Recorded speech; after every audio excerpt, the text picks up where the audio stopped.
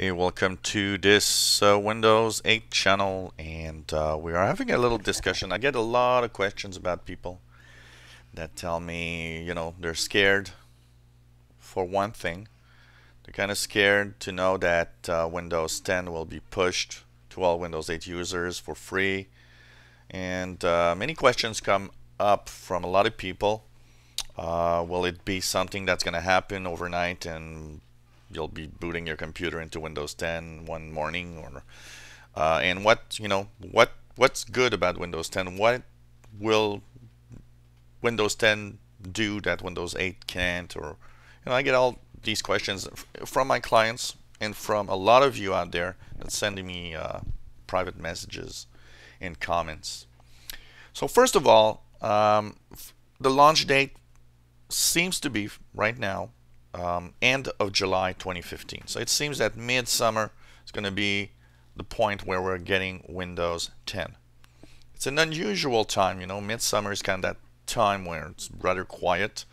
But there's one reason maybe that when Microsoft wants to make that Windows 10 summer is because they know they'll be getting the back to school computer sales. Back to school is the biggest time of the year for computer sales. It's even bigger than Christmas apparently. So it means that I think Microsoft is trying to push Windows 10 before we get to the back to school computer buying season. So anyone that wants to buy a computer for Windows for the back to school time in the fall, in September, can wait. Or you know what? Personally, I'm not really sure you have to wait.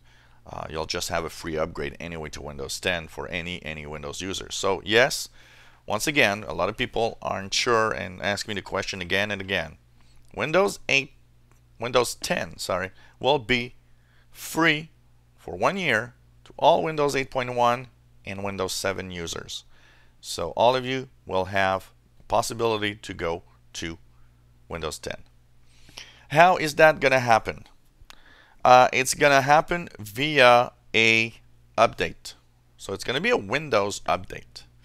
And Microsoft has been quietly preparing our computers for that. And they actually get a lot of bad comments. A lot of people have been complaining that, it's not fair. You don't tell us that, you're putting files on our computers so that they push Windows 10.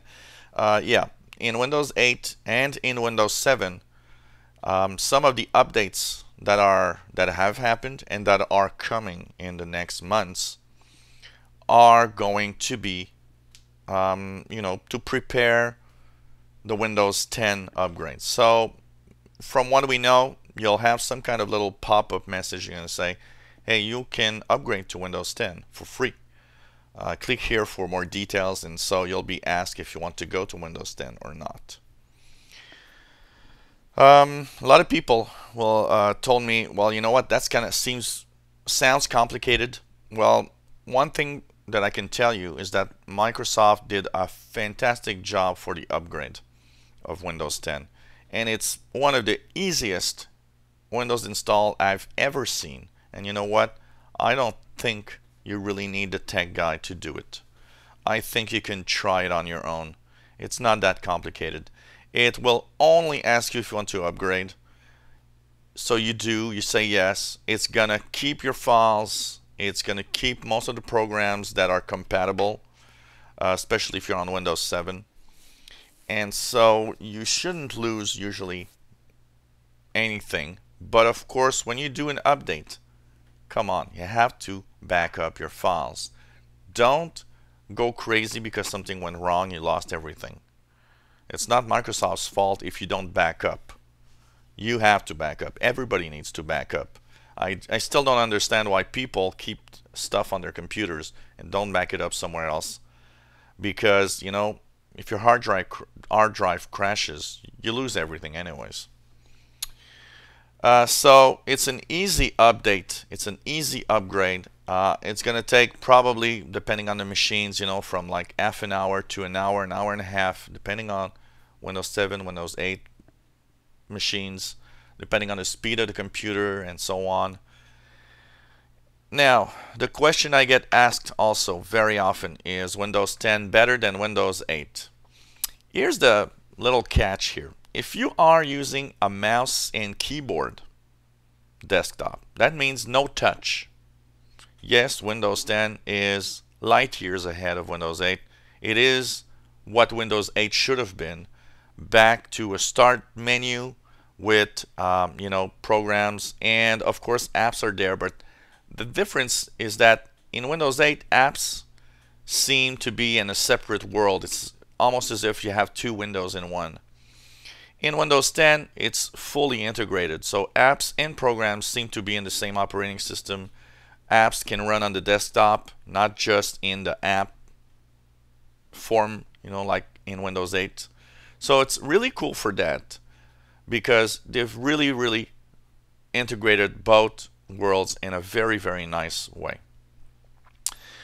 The problem right now, but we're still 3 months away, is for touch users.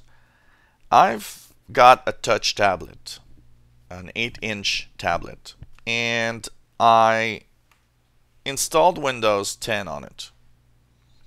And I must say that the Windows 8 experience, that start screen here, is actually fantastic for touch devices.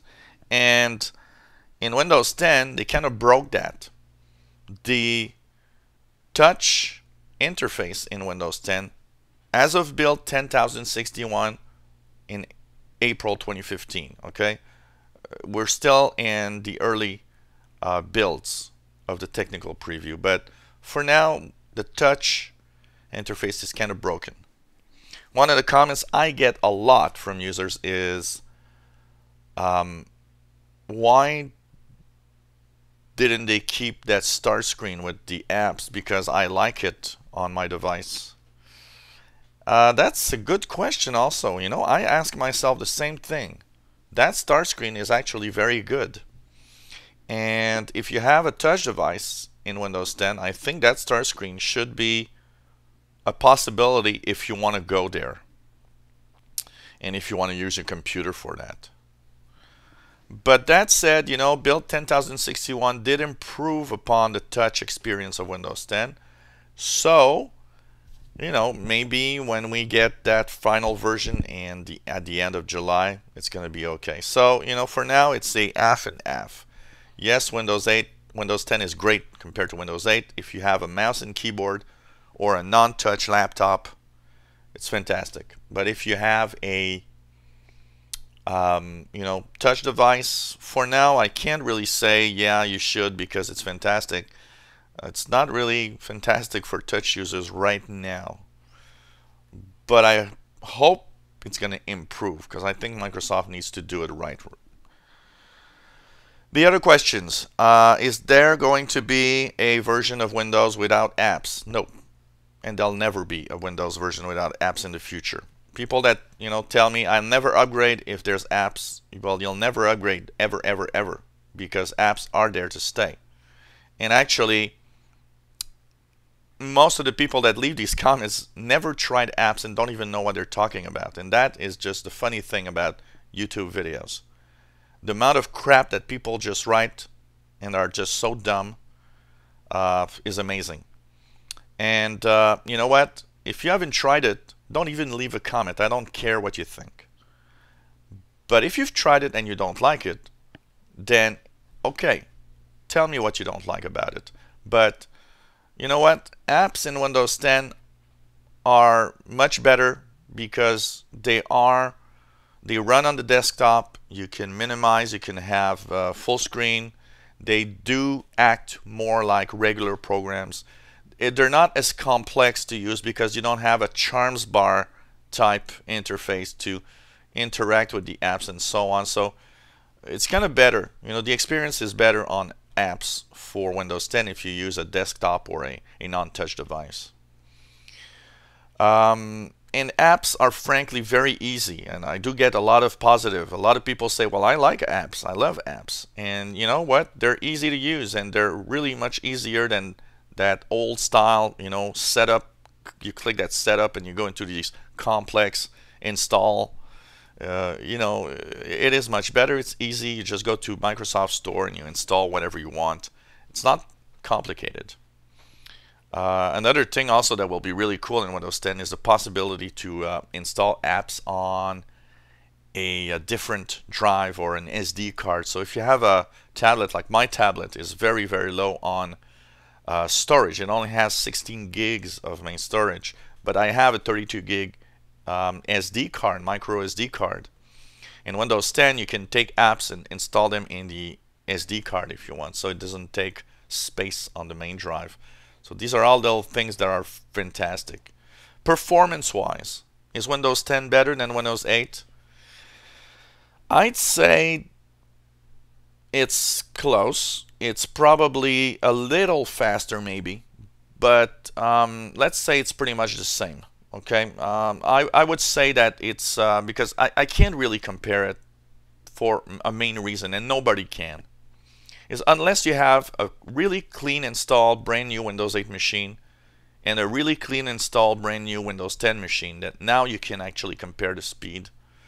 But I have a Windows 8 machine that's 2.5 years old. I have installed hundreds and hundreds of software, removed a lot of stuff.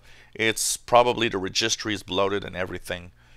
From what I see and from what I try to remember, Windows 10 is at least as fast as Windows 8 and maybe even more. One thing also, it's not bloated, it's not bigger, because the requirements for Windows 10 are the same that you have for Windows 8, meaning that older computers are gonna upgrade. If your Windows 7 machine can't upgrade to do 8, well, it will upgrade to 10. There's no problem there. And you know what? Someone on my Windows 10 channel told me that he's installed Windows 10 Technical Preview on a Pentium 4 machine, and he says it works fantastically well. So it gives you an idea that Windows 10 is actually very small, and from what I've heard, the code and the actual Windows itself is actually smaller than Windows 8. So it actually is much more optimized and probably will run faster. So these are all things, and what else can I say if that can send you to Windows 10? Better experience for non-touch, as fast if not faster operating system. You'll have the latest technology, and it's free. Why not go the way? And don't be scared. You don't need a tech guy to install this update. You can do it yourself. You'll be able to do it yourself. So that's pretty much what we have to say right now as of April 2015. And the only negative side, like I said, if you have a touch device, for now the experience is not fantastic. They actually took what was fantastic, this start screen, and broke it. Hopefully they'll fix it and have better experience. One of the things also that's going to be nice, that's going to be brand new also in Windows 10, is the fact that the updates are going to be more frequent, because not only will you have the regular Patch Tuesday for security, but Microsoft built Windows 10 in a way that it can be updated and improved, meaning that as you use it, every month you'll have updates that actually make your experience better, improves speed, improves all sorts of little details around Windows that maybe at first you won't like, and then they'll change it. So that's also something that's interesting, and it's a new way of actually updating Windows, something that they've never done before. If you enjoy our videos, why not subscribe to our channel? You'll be informed when new videos are online. If you have any comments, questions on what I've just said, maybe you have your own idea of what you'd like in Windows 10, And a lot of people actually, you know, in the comments in the past few videos that I've posted, told me that they would go to Windows 10. Even you know, a good number of Windows 7 users told me, yeah, you know what, it's free. Why not? I would upgrade to Windows 10. That's interesting. It's interesting to read about that. So if you have any problems, any features of Windows 8, 10, whatever that you want us to talk about, maybe make a video, let us know. We'll try to post that video online. So thank you for watching and hope to see you again. Bye-bye.